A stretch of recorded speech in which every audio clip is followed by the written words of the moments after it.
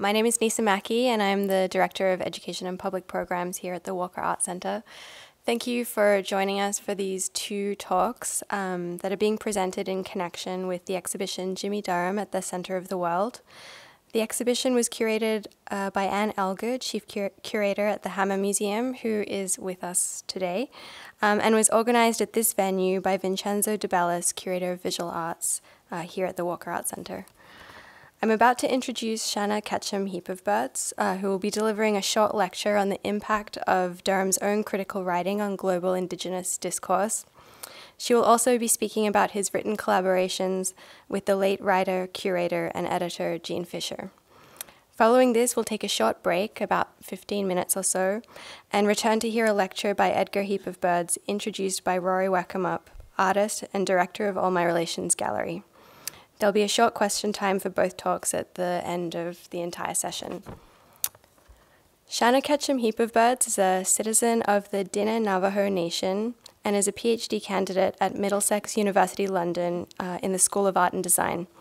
She's published across a wide range of platforms, including Third Text, Critical Perspectives on Contemporary Art, Conundrum, the Journal of Contemporary Aboriginal Artists and Aesthetics, for the Smithsonian National Museum of the American Indian, for the Hugo Boss Prize connected to the Guggenheim Museum, Manifestations, a journal entitled New Native Art Criticism, and she's also lectured nationally and internationally on contemporary issues in Native American art at places such as Goldsmiths University London, the University of Strasbourg, France, the University of Hawaii at Manoa, Maryland Institute College of Art, Cal Arts, Bandung Institute of Technology in Java, Indonesia, and at Diné College in Sali, Arizona. Since 2007, Ketchum-Heap of Birds has been an instructor in the Native American Studies Department at the University of Oklahoma in Norman, where she is affiliate faculty in the Women and Gender Studies program and the Center of Social Justice. So please join me in welcoming Shanna.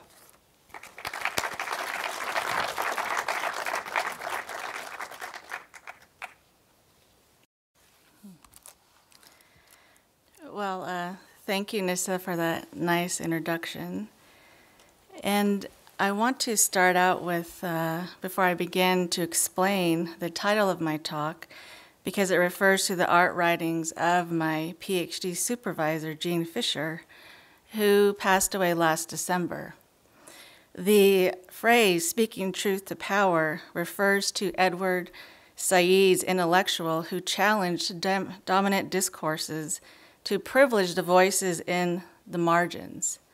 Fisher exemplified this spirit in her life's work because she saw art as a valuable tool for self-representation, which, for the dispossessed peoples, offers a possibility of reclaiming selfhood and cultural renewal.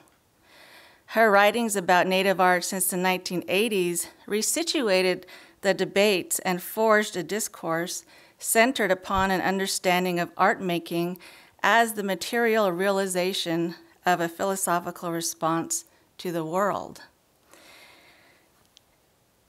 In the recent issue of Guise magazine, a publication from Canada, the main topic discussed is decolonization, with a focus on what is termed contemplative cultural resistance. Editor and grassroots activist Leah Gazan defines decolonization from an indigenous perspective as reconnecting back to land and place and an identity that was defined prior to colonization, often through spirit or ceremony. Many of the essays in the magazine draw parallels between the colonization of indigenous peoples worldwide, such as in South Africa, North America, South America, Australia, Palestine, to only name a few. What becomes of paramount importance is the issue of land ownership. Activist Sylvia McAdam outlines this issue by discussing the poverty and fourth world conditions of North American reservation systems organized by colonial legislative acts, such as the Doctrine of Discovery in the US and the Racist Indian Act in Canada. It has been, in my view and experience, that contemporary Native artistic practices and strategies offer powerful critiques of institutional structures that continue to disempower Indigenous peoples. For example, since the 1960s, Native American and Aboriginal artists have been creating work that not only expresses their personal visions, but also functions as an act of resistance against a marginalizing art world.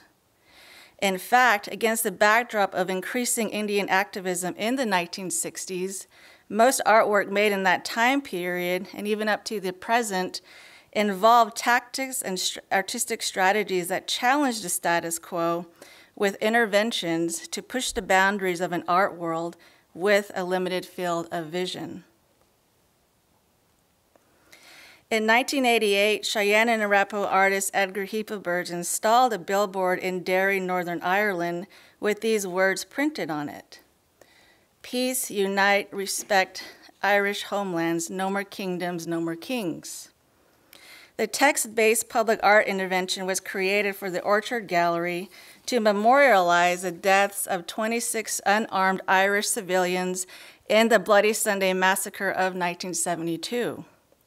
As those Irish civilians marched and protested peacefully through the Bogside or Republican Catholic neighborhoods, armed British soldiers shot them. As a resident of London in the late 1970s, Heapaburge was well aware of the complex history and dual narrative of Derry, or what's called Londonderry, a city located on the border between Northern Ireland in the UK and the Republic of Ireland. To Heapaburge, the billboard in Derry protests the idea of a kingdom and was inspired by the popular phrase, "The sun never sets on the British Empire," which of course refers to British imperialism. In fact, when Heapaburge was installing the piece in '88, he was quite aware of the military presence as British troops still patrolled the city with assault rifles in hand. In his essay titled "A Central Margin," published in the Decade Show catalog of 1990, self-described Cherokee artist Jimmy Durham praised the specificity of Heapaburge's billboard and proclaimed, and I quote, "The Derry public appreciated the obvious solidarity and proper anti-British in Ireland sentiment." Durham goes on to contextualize Heapaburge's word pieces by stating that they might be compared superficially to the work of Barbara Kruger, Jenny Holzer, or other artists who use words and public imagery. However, there is nothing derivative in what he does, Durham says, and if he has not received the critical attention he deserves, he cannot easily be ignored. Durham's untitled installation in Derry was outside the city walls on a bank that leads down to the Republican Bogside, where he raised a pole that you can see in this image, which was topped by a carved wood surveillance camera and a pair of car wing mirrors facing the British military surveillance mast sited inside the city walls, monitoring the Bogside. According to scholar Jean Fisher, these observations of surveillance and control are indicative of Durham's broader artistic and writing practices to subtly disclose dehumanizing manipulations of power in the world around us. Furthermore, Durham's work often focuses on the socio-political conditions of the people he has encountered in his long career. As Fisher puts it, and I quote, "Wherever in Eurasia Durham has been invited, he has assiduously responded by engaging with the language, stories, and culture of place alongside its natural inhabitants." As an artist and writer since the 1970s, Durham finished art school in Geneva, Switzerland, before returning to the U.S. in 1973 to become a full-time organizer for the American Indian movement and residing on the Pine Ridge Indian Reservation in South Dakota. Since '87, Durham has lived outside the U.S. and actively seeks non-American contexts to create and exhibit his art. In an essay about the history of the Orchard Gallery, Art historian Gabriel N. Guy defines the gallery's artistic program as aimed toward exhibiting a range of practitioners from diverse backgrounds who produce works both about the specific urban context of Derry and to reach beyond its location. Durham and Heap of Birds produced interventions that were successful in carrying out the Orchard Gallery's goal of exhibiting artwork that addressed the Northern Irish socio-political and paramilitary situation, while at the same time offering a critique of Western representations. Much like his contemporaries, Durham was quite familiar with the U.S. mainstream art world and its exhibition practices throughout what is called the postmodern period, namely the late 1970s, 80s, and 90s. Durham's timely essay titled A Central Margin appeared in the Decade Show catalog alongside a very diverse crowd of artists. The Decade Show brought together more than 200 works by 94 artists of Hispanic, Asian, African American, Native American, and European heritage. This collaborative project of the Museum of Contemporary Hispanic Art, the New Museum of Contemporary Art, and the Studio Museum in Harlem sought to examine the decade of the 1980s in terms of artistic production that went beyond what one director, Marcia Tucker, called, and I quote, a very white, very male, very mainstream view of what happened during the 80s.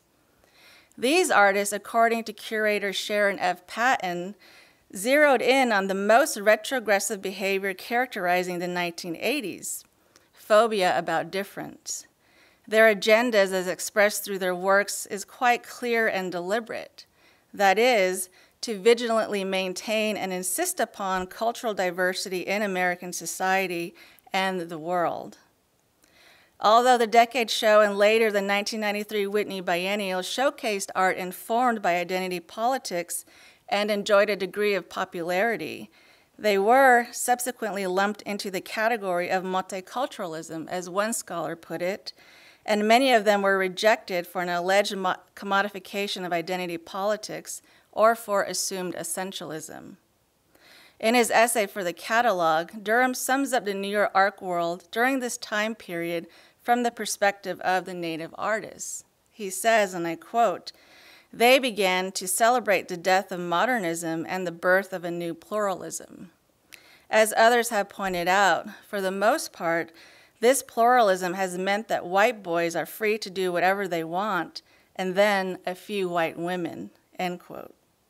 The new pluralism that Durham speaks of is described by scholar Craig Owens as a condition of postmodern culture's crisis of authority, specifically of the authority vested in Western European culture and its institutions. Owens posits a one-dimensional view of the postmodern age by stating that since the mid-1950s, the hegemony of European civilization was drawing to a close, and the beginning of a new postmodern age was characterized by the coexistence of different cultures that encountered one another by means other than the shock of domination and conquest.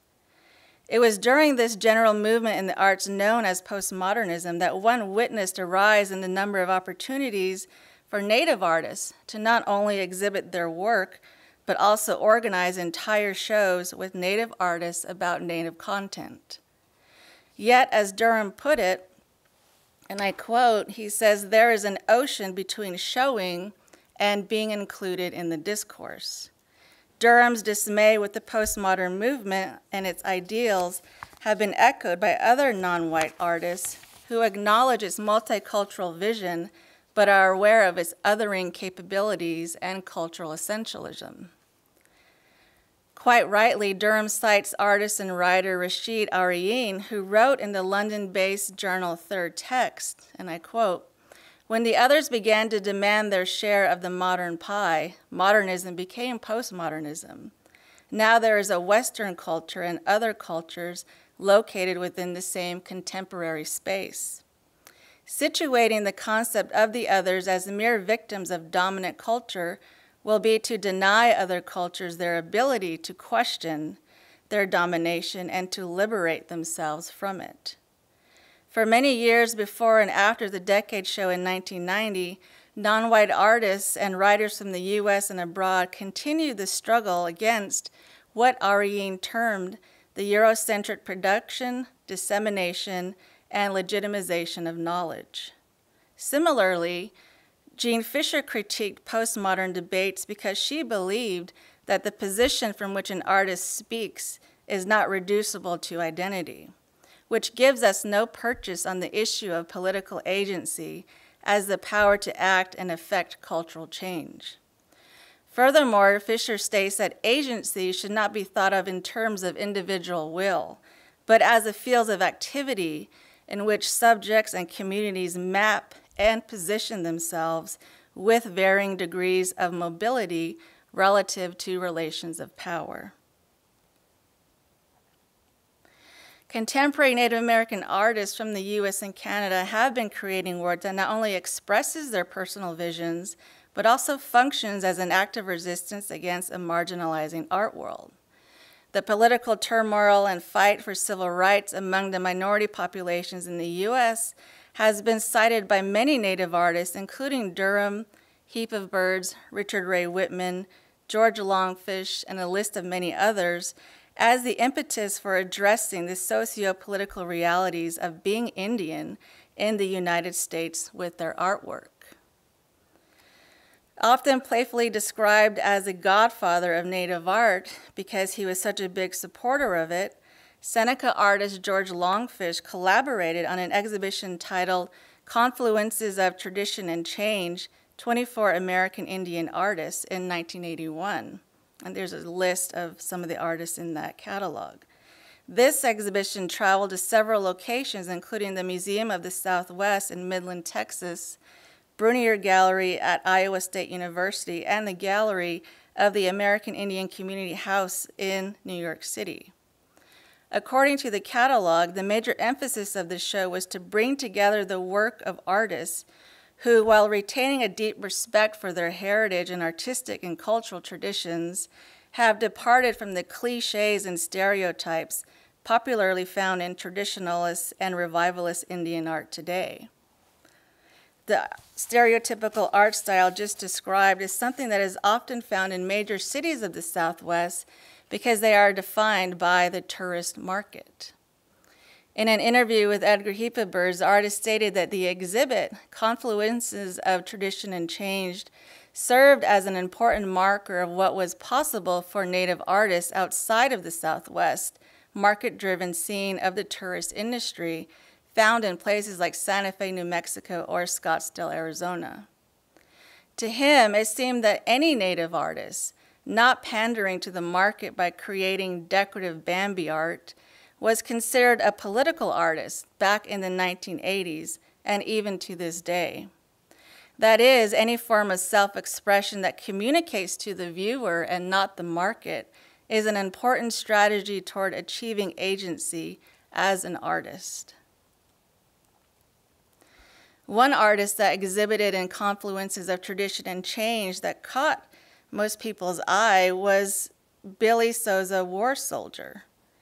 War Soldier's print titled Bill 9054 from 1978 references a bill of the same name that was introduced on September 12, 1977 into the House of Representatives by a Washington state congressman in an attempt to reverse the course of federal Indian policy back to termination. The bill, euphemistically named Native American Equal Opportunity Act, in effect, called for the termination of tribal sovereignty and reflected the attitudes of many white Americans in the Pacific Northwest coast in the aftermath of the Bolt decision that upheld Native American fishing rights in the region.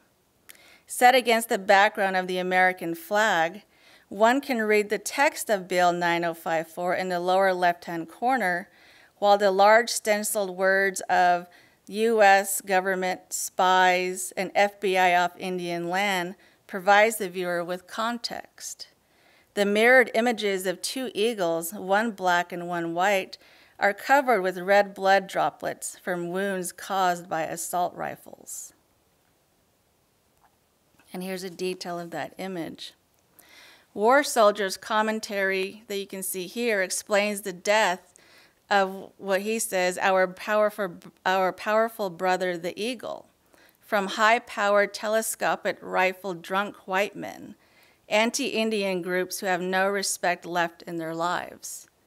War Soldier then writes, a few goddamned Indians care enough to realize what the government is doing. Few goddamned Indians are resisting. With his art, War Soldier emphasized resistance by including the famous image of Geronimo and stating, it is a comfort to know that our grandfathers resisted and fought against the white eyes and blue coats with long knives. Obviously, as one writer observed in his essay for the catalog, War Soldier uses a virulent graffiti collage format to express his frustrations and anger with the injustices of government and society.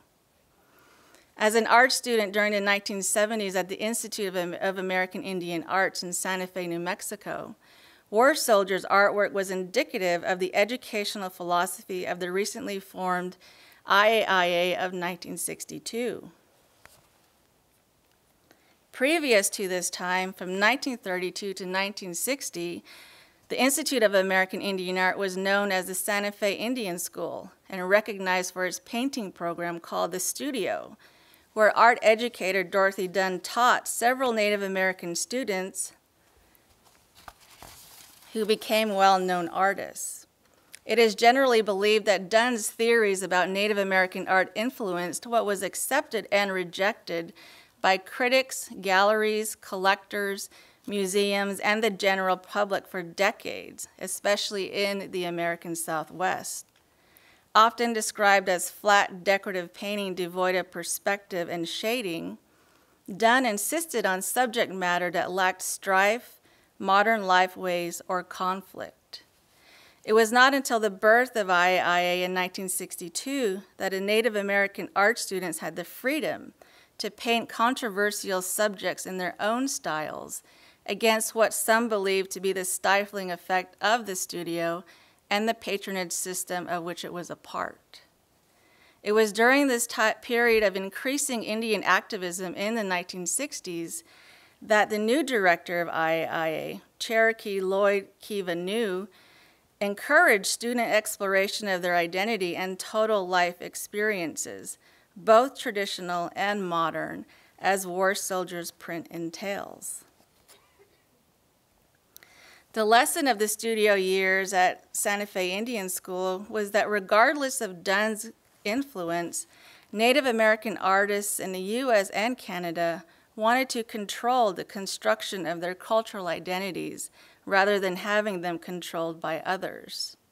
It is in this context of the 1960s that Native artists reappropriated their voices, identities, selves, and used art as a practice in the decolonizing process toward cultural continuity. Like Durham, War Soldier participated in the Indian activism of the 1970s, including the takeover of the replica of the Mayflower at Plymouth Rock on Thanksgiving Day in 1970. Also the reclaiming of Alcatraz Island and the takeover of the Bureau of Indian Affairs building, Department of the Interior, in Washington, D.C. in 1971.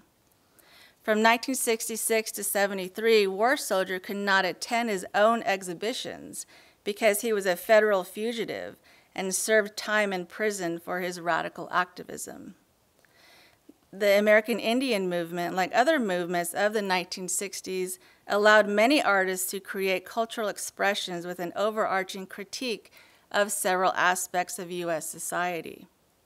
These critiques were radical in the sense that they attempted to get to the root of oppression and the current system of gross inequality. The impetus for minority political activism can be traced to the 40s and 50s because these decades forged a fight for mostly black civil rights and the emergence of AIM in 1968, especially with the occupation of Alcatraz Island in 69 to 71.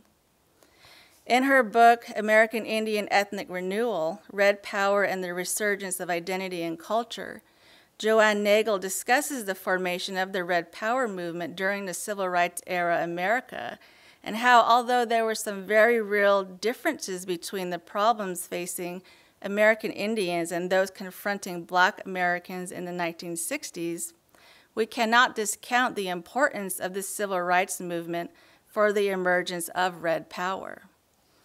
For example, Nagel points out that Red Power borrowed from civil rights organizational forms, rhetorics, and tactics, but modified them to meet the specific needs and symbolic purposes of Indian grievances, targets, and locations.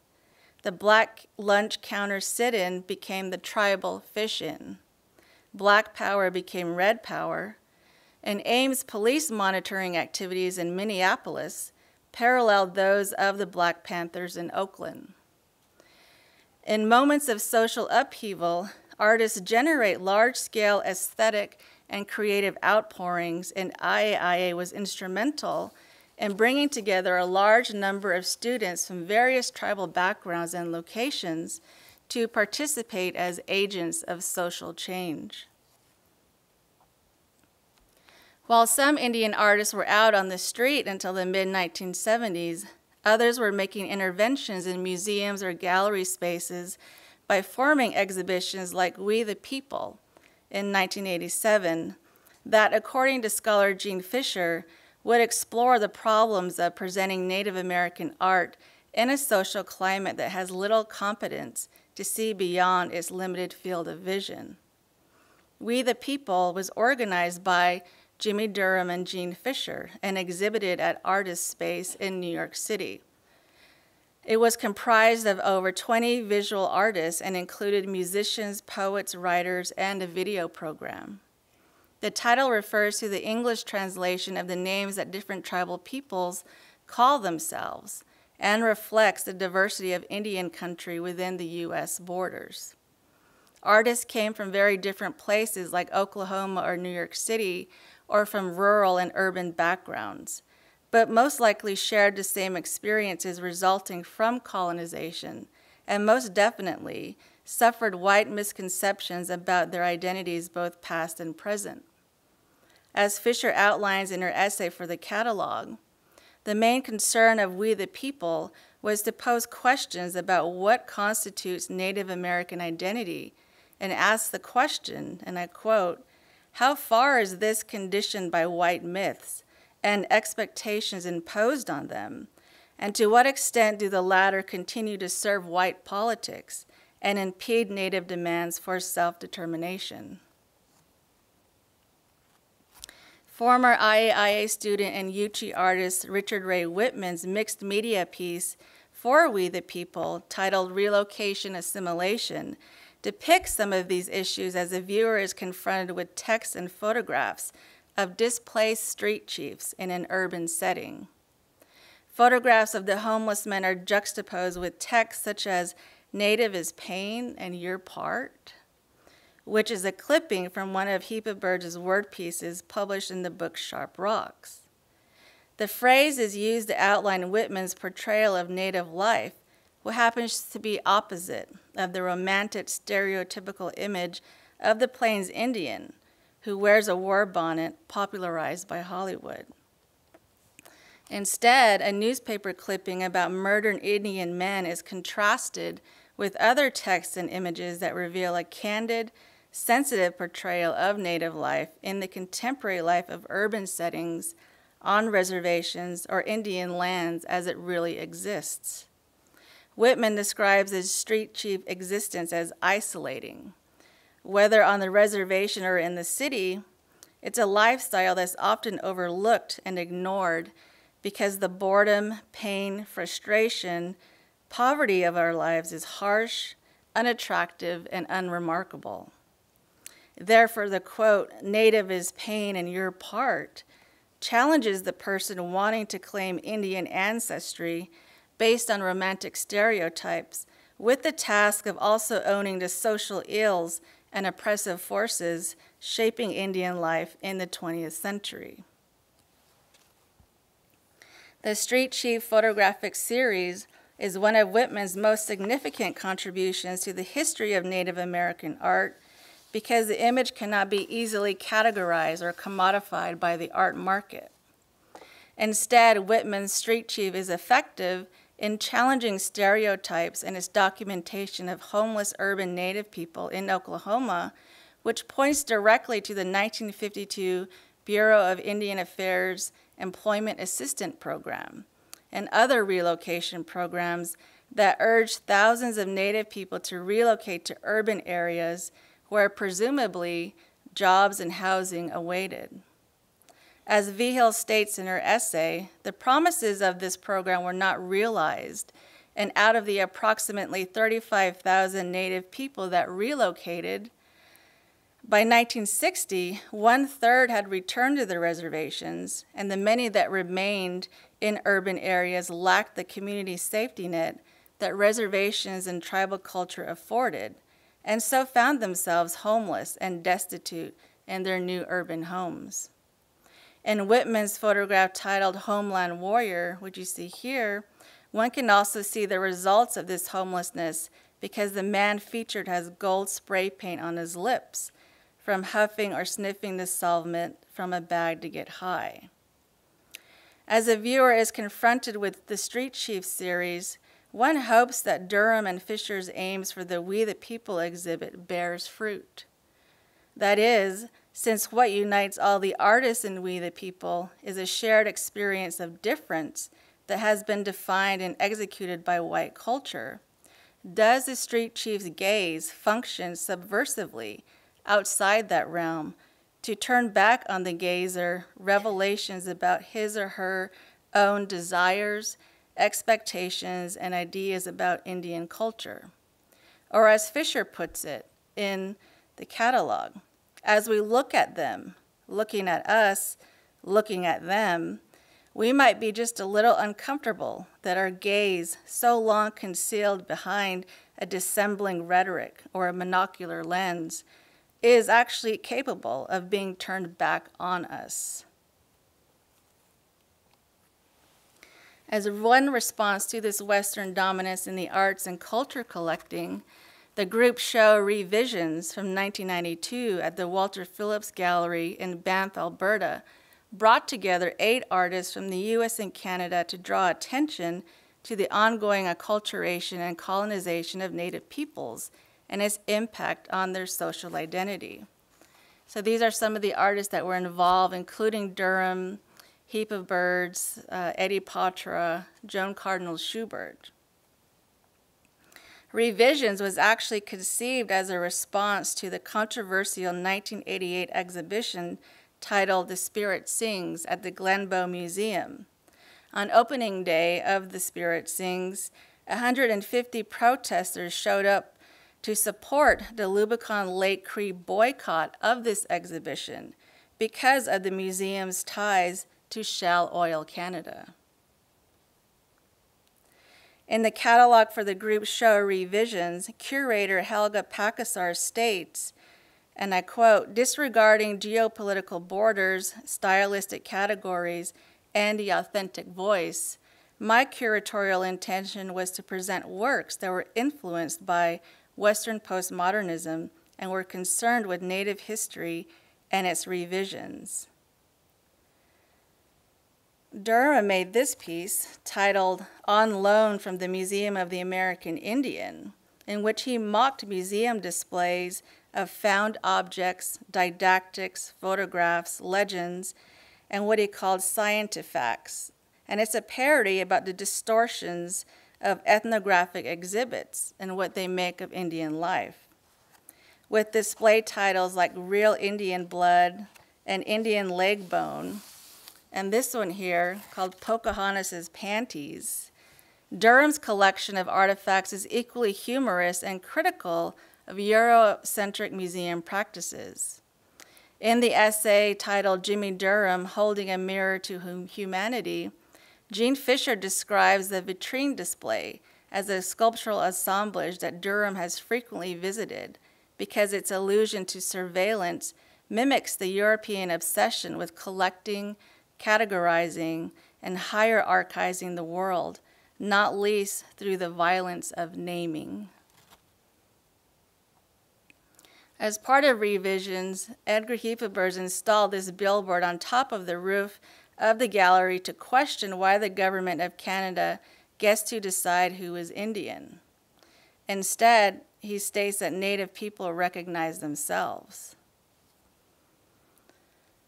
Another artist, Eddie Patra, made these assemblages that are described as anti-monuments and that memorialize Indian battles, but they are also compelling as personal and political responses to the genocide of Native peoples.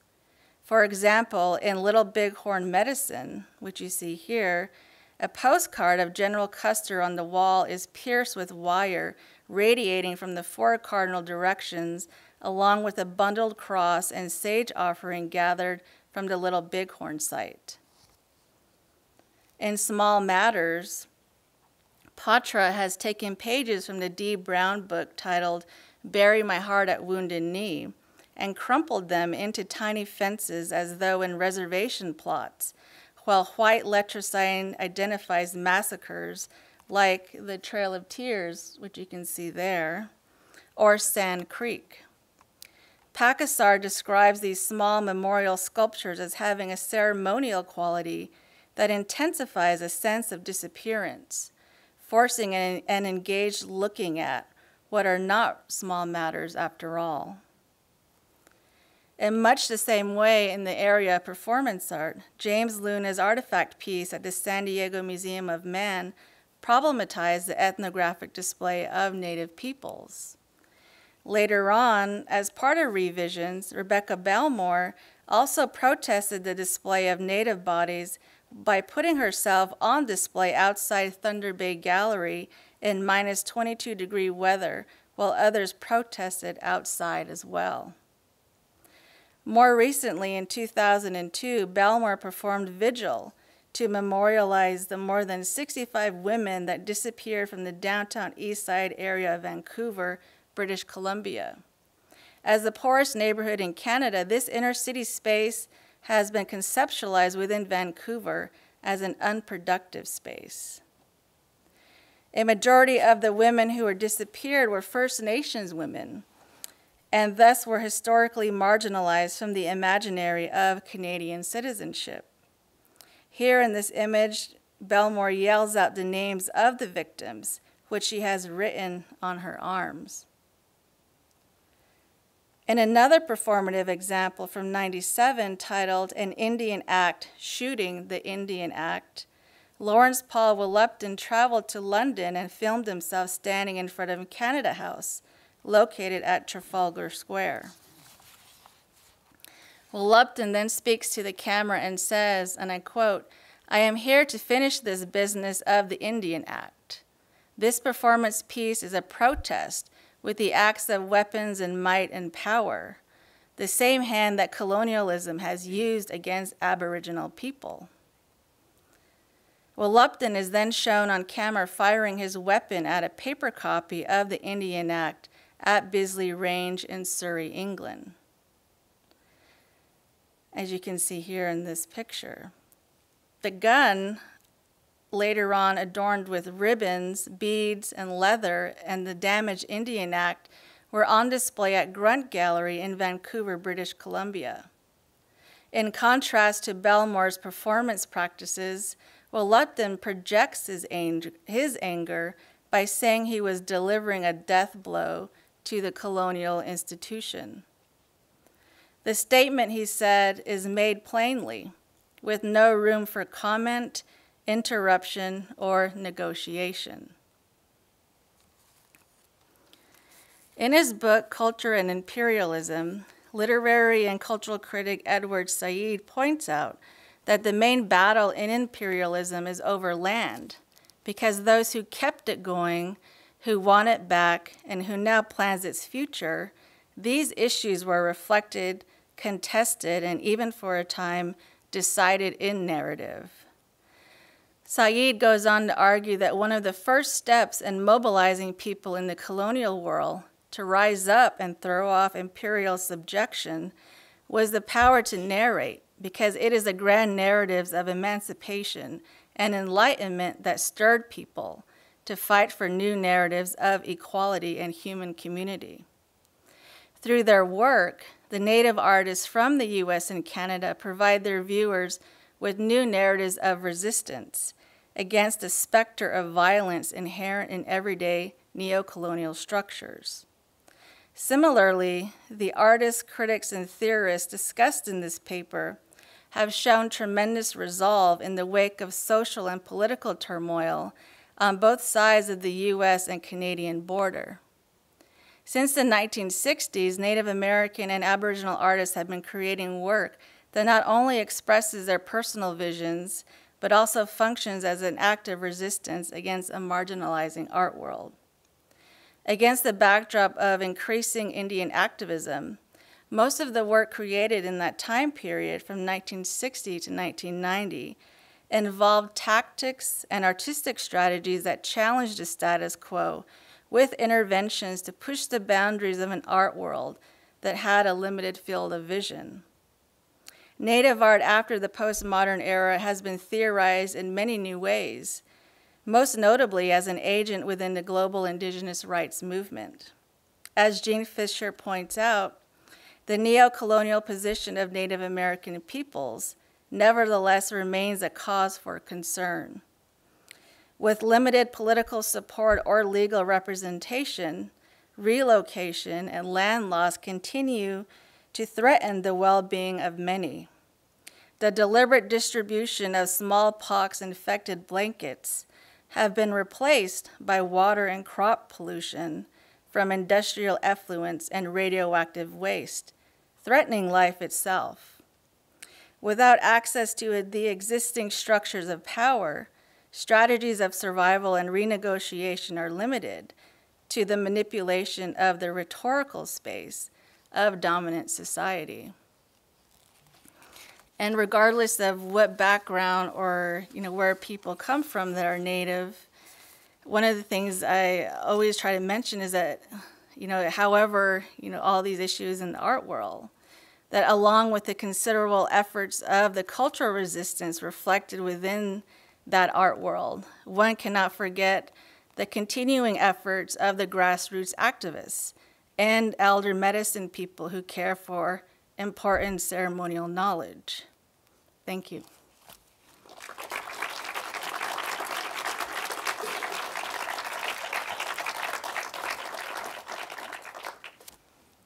So I guess we'd have comments with Shanna or questions. You can come up here and we can share some feedback if you'd like. Yeah. Do you know what the main cause of death was in Europe for those Wild West shows? Yeah, in Europe, the main cause of death, a lot of it was illness. Illness because they had to camp everywhere they went, and they weren't really fit for that climate. And then a few times they died from accidents. The one baby got run over by horses. They had a baby on display in a bag, and it fell out. The baby fell out, and then the wagon ran over it, the baby. And then one time the leg was injured. It got to be amputated, then got infected, and so there were accidents within the shows too. And then some of them stayed back, and it's peculiar, but they joined circuses. I mean, America was like a very bad place for Indians in Pine Ridge, so they didn't want to come back. So they stayed and had families in Europe and are still there. There's still descendants there. I would like to know, if it is known, just how far back in time that medicine circle goes. How far back the medicine wheel goes? It's I would say about 1,000 years in Wyoming there. Then it would go back to other sites, but that's a pretty active one for about 10 different nations. They still fast there. There's still a place for ceremony at that. It's on top of that mountain, and it's with the National Forest Service, so there's a good partnership. They close it down for you to go pray. If you come to that site, they'll close it off for Native people to go. I've taken both my sons there. We've been up there, and we can find the same place we dance in that circle where we dance next week. We can find the same spots. It's very accurate. Yeah. Shanna, I noticed when you showed the poster for Confluence of Tradition there was, what was it, 28 artists or 24. 24 artists. I was struck by, I was only familiar with really maybe 3 of them. And I'm curious about where many of those artists are today, if you know from your research. Well, quite a few have passed on, like Billy Souza, War Soldier. I believe Harry Fonseca was involved as well. Sylvia Lark. A lot of them were just, in their late 60s, 70s. So it's a generation that I think not a lot has been written about, let alone there aren't very many writers that actually, interviewed them at the time and actually structured a way to exemplify their practices within the movement, which is why I focus quite a bit on Jean Fisher's work. But, it's a large task. She kind of focused quite a bit on Jimmy Durham and a few other artists. But I think it's a condition of the field itself in contemporary Native art, art history, etc., that there are more artists rather than writers.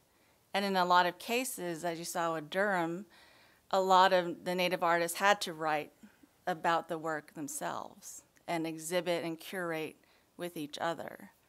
So I think now, of course, in my generation, there are a lot more, there's more interest, and there are Native writers that are coming about to kind of close that gap, but there definitely is a lot of work that still needs to be done.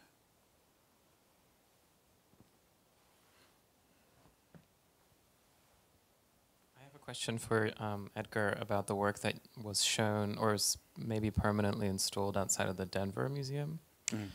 And you mentioned that that sculpture references a particular ceremonial structure, and I was curious that as the sculpture is it's an abstraction of that particular space, you still decided, you were talking about not wanting to give away too much, and you decided to take 2 of the structural elements that would have been originally in that structure away, and I wondered if you could maybe talk a little bit more about that. Well, we build that structure every year, so we're getting ready to build it right now, like next week, and then they tear it down. So it's all about renewing the earth. So we don't want to make a permanent idol or church. So the tribe is really against any kind of church. You can have a gatekeeper for, like the Pope. You can have someone be the gatekeeper for religion. So it's really more of a fluid honoring of the environment. So when I made that piece, I had the chiefs come and look at it too, and they liked it, but I still didn't trust it. I still didn't trust that it wasn't appropriate, so I didn't want to make it a form you could actually, build the rafters and make it happen. We don't need it. We don't need another one. We have many of them. We make them every year. So I really was cognizant of not making that as a like an elemental form that can be used for that ceremony, and it's turned out pretty well. It's turned out great, in that the communities embraced it and made it kind of a special place from their perspective. But they know what it's kind of coming from because they're from the prairies, so they know the archetype, but also the nomenclature on the outside of it, the notations, the Sand Creek, Wounded Knee. All these things that happened in the West. It's all encompassed there. Fort Marion, what I showed you earlier, all that's there, present. So the history of the American experience and then the prairies is all there. So that kind of made, I think, people more receptive to it, Native people, So it's worked out pretty well that way, yeah.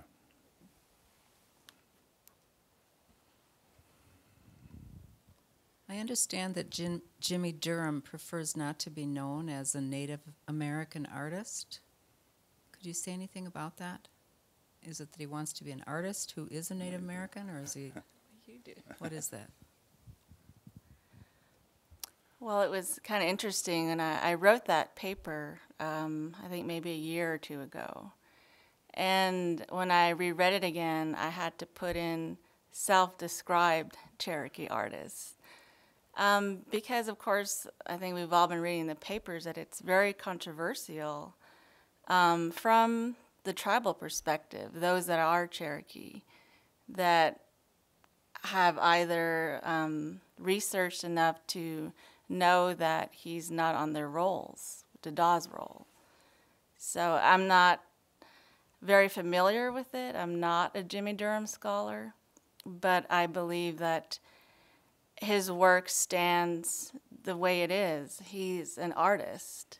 And, you know, other artists like George Morrison from, you know, this area have also said that they don't want to be known as an Indian artist. They're artists that happen to be Indian. So I think that, you know, their own personal preference has to be respected. And when I think about Durham's work, you know, the 40 plus years that he put into it, and also looking at the impact that he had on various discourses, like Gene Fisher, I think that art is not reducible to identity, that it has to be seen, like she said, as a material realization of, you know, a philosophical act, how you live your life. And I think at this point, because he is actively sought to live outside the U.S. and exhibit outside the U.S., which is why this is his very first retrospective, that he doesn't want to be preoccupied anymore with those debates. And as a Navajo woman myself, from a very different tribe, different perspective, I feel like I don't have the right to tell someone that they're Indian or not, because that's their experience and it's not my business. I know who I am, so yeah.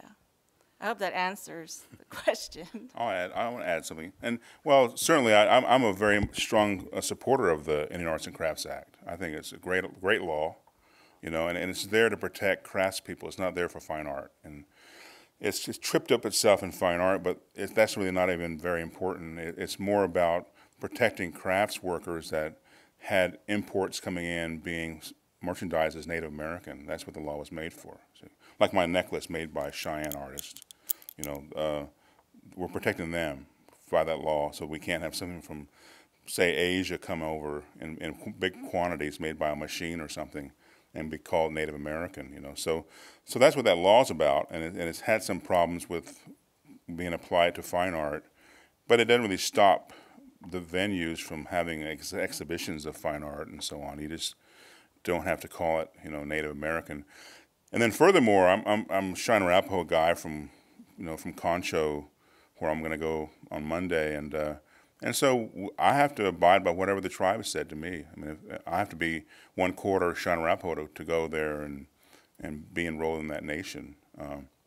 And so whatever they decide, I'll go with what they say. And so the government doesn't tell them what to say. You know, the tribe decides what to say. And so, you know, you've got to honor the nation's definition. It's not a personal decision.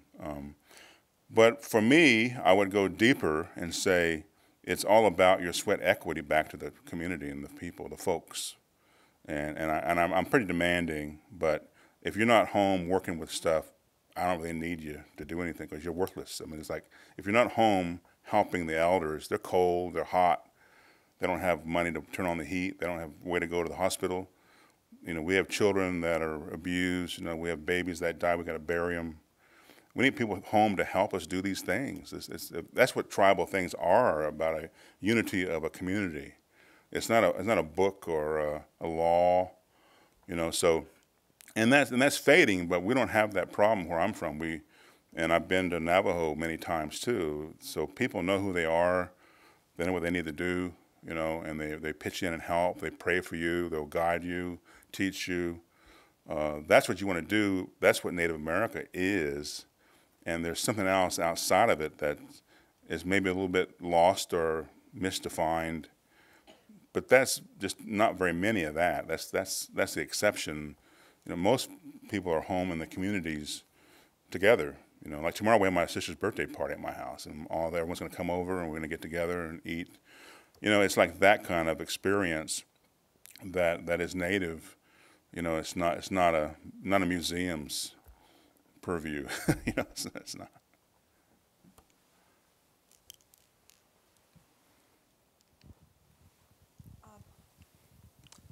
Hi, I just want to say, really from the heart, thank you. To both of you, what you began with, the activism, the history, and then where you went in the next part of the talks, it showed the extension of, I think, those early years of activism and into a very deep spiritual practice, an artistic practice that is so unusual because it provides such healing for people by bringing a locus of attention to the past. And this real attention to history that you have was so moving to me. And I want to thank you for not,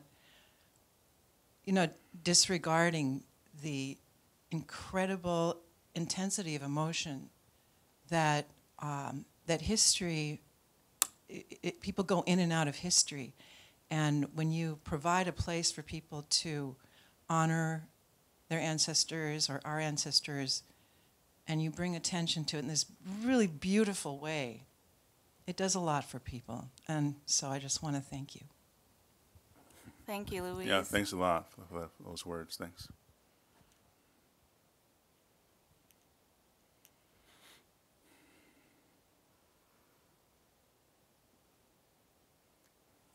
Good. I guess All right, thanks a lot. Thank you. Oh. And there's cards here if you want a card. There's a card for everybody. If you'd like to have a print, you can have.